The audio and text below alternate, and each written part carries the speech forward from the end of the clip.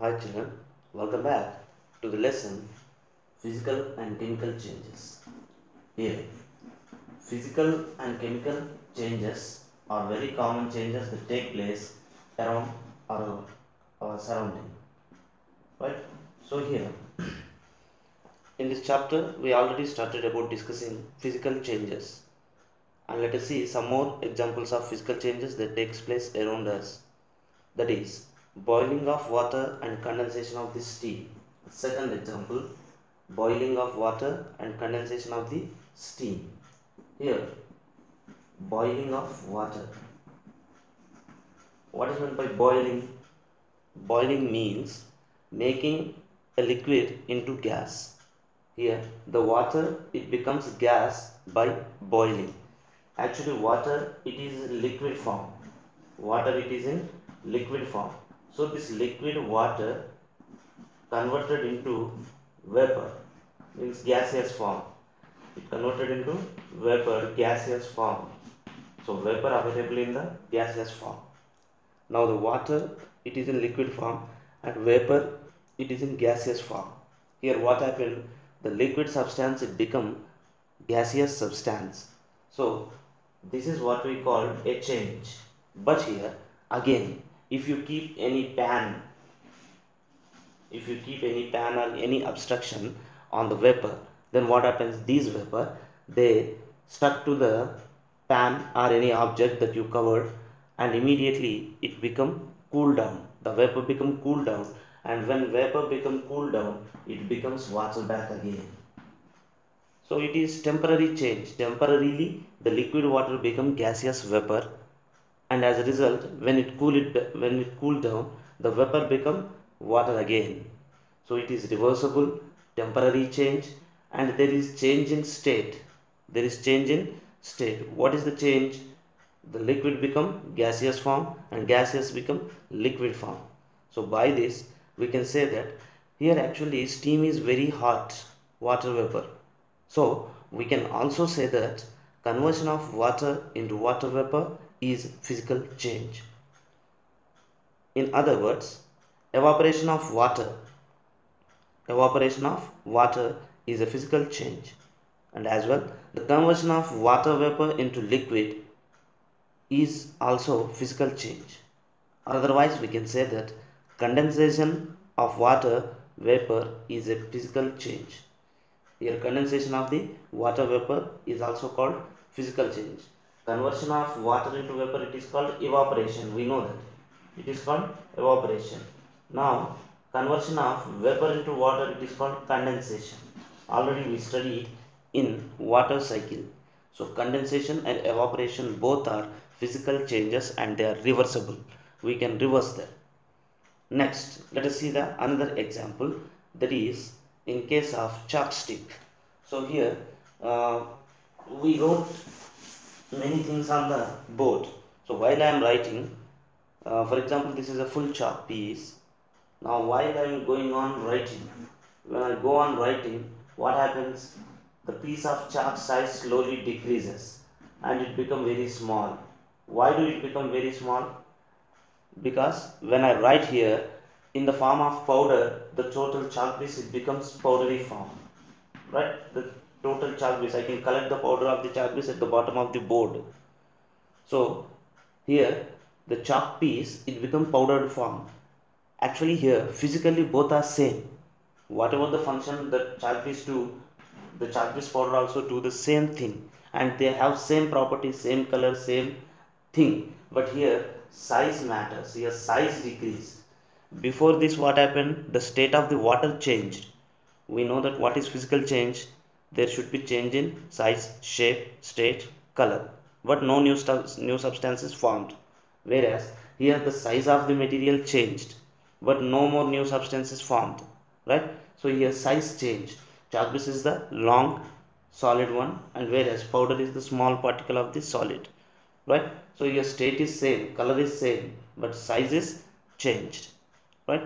So that it is a physical change, and we can get the chalk piece back again. How do we can get? Simply take this chalk dust and add a little water to it. we have to add water to it, a little water.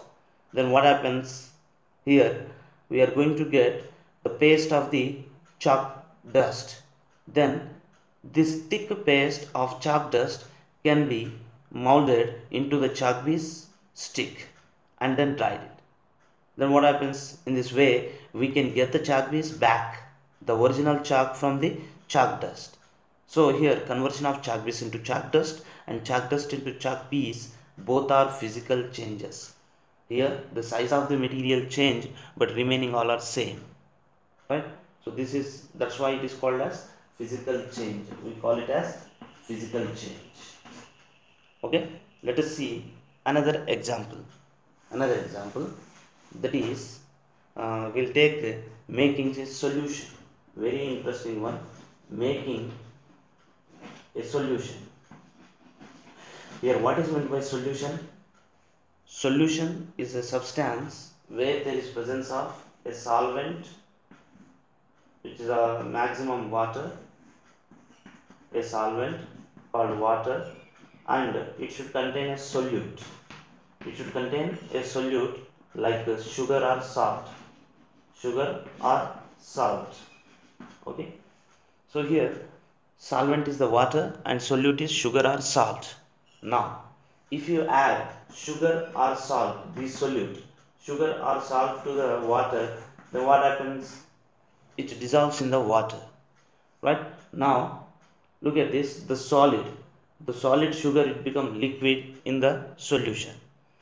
Then the change has taken place, means the solid one means insoluble sugar crystals become soluble here, right? Now if you heat the sugar solution, guess what happens if you heat the sugar solution? When you heat the sugar solution, then the water evaporates, and as a result the sugar crystals will remain at the bottom of the vessel. Whatever the water molecules are there, they evaporate. Actually here what happened, here when you add sugar to the water, it becomes sugar water, but there is no change in the character of the water and as well as sugar solution. Why? Because it is reversible reaction. We know that physical change is always reversible. Before this it is water, after adding sugar it becomes sugar water. If you remove the water and sugar, we can separate the water and sugar so that it will be reversible. Sugar water become again sugar and water. Sugar water become again sugar and water. So this process can be reversible. We can make it reverse so that it is a physical change. So remember, preparation of solution is a physical change. Now let us see another example, breaking of glass tumbler. Right? Breaking of glass. Here, breaking of glass. What happens when we break a glass tumbler? It becomes many pieces. Actually, each broken pieces of the glass tumbler is still glass. Why? Because there may be change in the size. But all are glass pieces. The property of the glass and as well as glass pieces both are same. Here only the size and shape of the glass is changed, but no new substance is formed here, right? So that the breaking of glass, even the cutting of paper, if you cut the paper into two parts, then they become two papers. Here the size and shape is changed, but no other properties are changed and no new substance is formed. So that cutting paper and breaking glass, these two are called as physical changes. These are called physical changes, right? And next, let us see one more example, that is heating of hacksaw blade. Do you know hacksaw blade? We use hacksaw blade for cutting metal object where it has teeth. At one side. So by holding one end, we can cut the pipes or otherwise any metal material.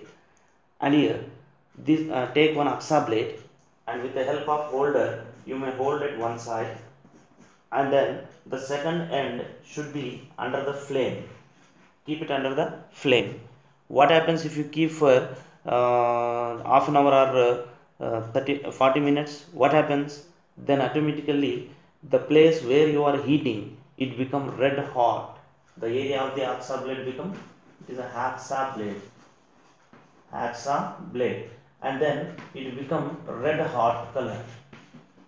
It become red hot color. So here color changed, the color of the object changed, the shape, size, state, it do not change, but here the color of the object changed into red hot. Generally it is gray in color, and now this gray color is changed into red color only wherever we are burning, right? So now it become red hot. Now put off the fire and dip this hacksaw blade into the water, or otherwise cool it down. Means whenever you heat it, then what happens? The color become red, and whenever you cool it down, then what happens? The hacksaw blade color become gray color. So gray to red color, red to gray color.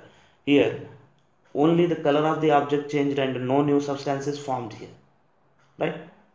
Upon heating, the hacksaw blade turned into red hot color, and this turning of color is physical change. Why? Because again it become normal color, right? So these are the examples of physical changes.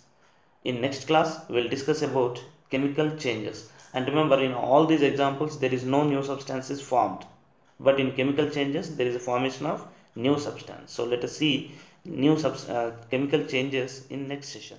Thank you.